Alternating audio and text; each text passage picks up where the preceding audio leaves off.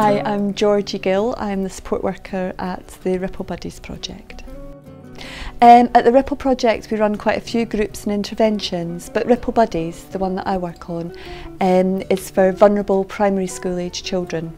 So we match up the primary school children with teenage volunteers who mentor them and build up a relationship.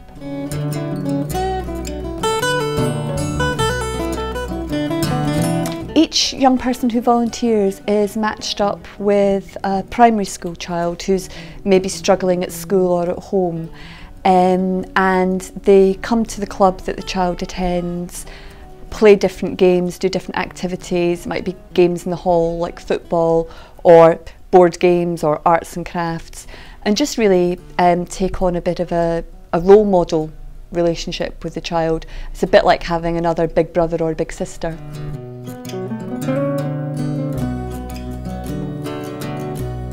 I've just sent off 3 certificates for awards that young people have achieved this year, and I know that in 2 cases it's helped the volunteers in terms of their college and university applications, so it's definitely worth doing.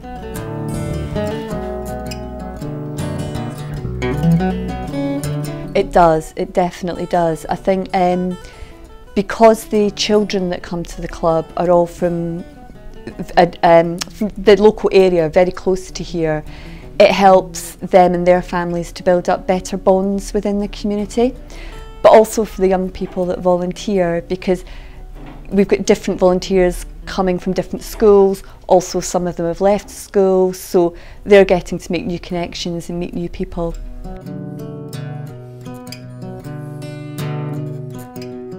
Particularly in terms of organising things like the Saltire Awards, the Volunteer Centre have been really helpful.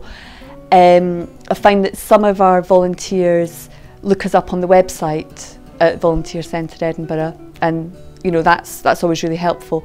But also sometimes when there are young people that are looking for a very specific volunteering opportunity, the Volunteer Centre has been able to direct them to us where it's suitable, so definitely helps.